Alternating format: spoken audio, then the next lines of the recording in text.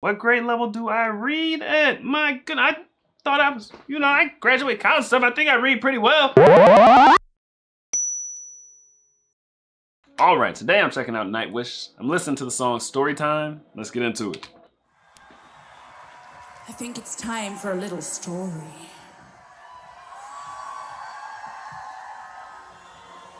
It's definitely story time.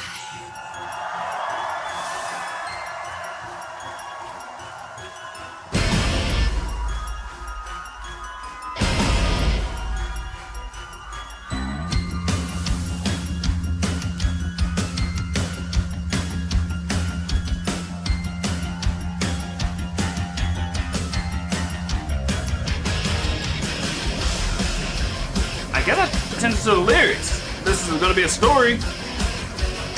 Okay, I'm gonna try my best.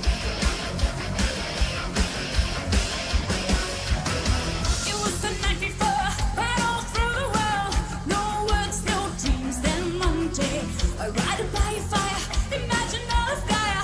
Took a journey into a childless heart. Hold up. This is going by very fast. I'm picking up like 1 out of every 3 words.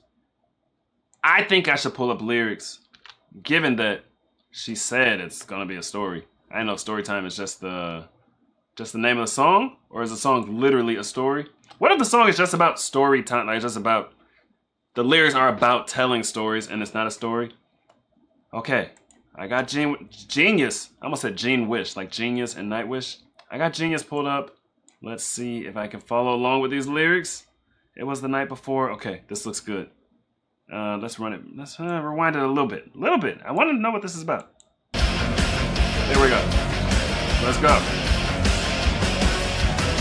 It was the night before, right all through the world. No words, no dreams, then Monday. I ride by a fire, imagine all of Gaia. Took a journey into a childless heart. Painter on the shore, imagine all the world. Within a snowflake goddess, colorful for poetry. Canvas of the world, planet Earth, fall back into the stars. What?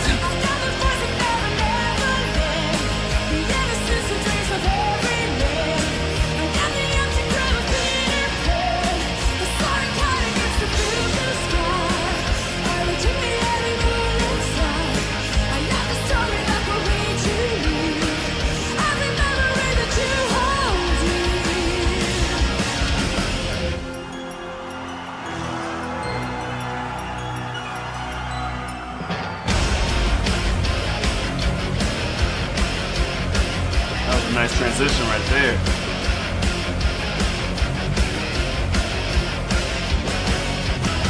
I am the journey, I am the destination, I am the home, the trail that leads you.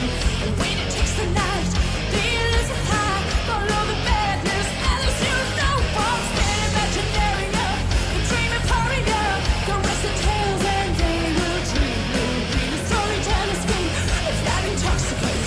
You call it for that is a living chest of tales. I got the voice that never ends.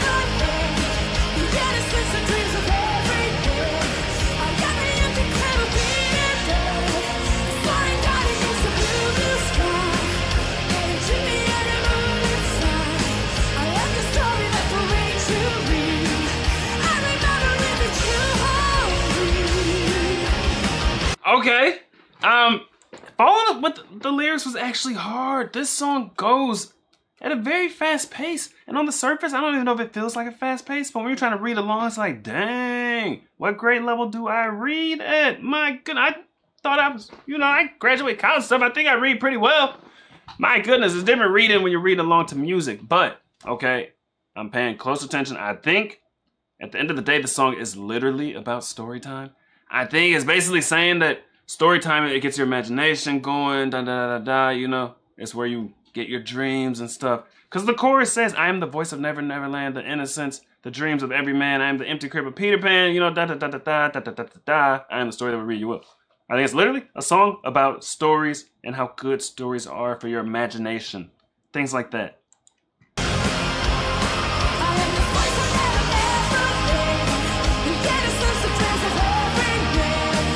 Such as happens for another. I like the pace. It's just hard to read with, but it's great for dancing and stuff.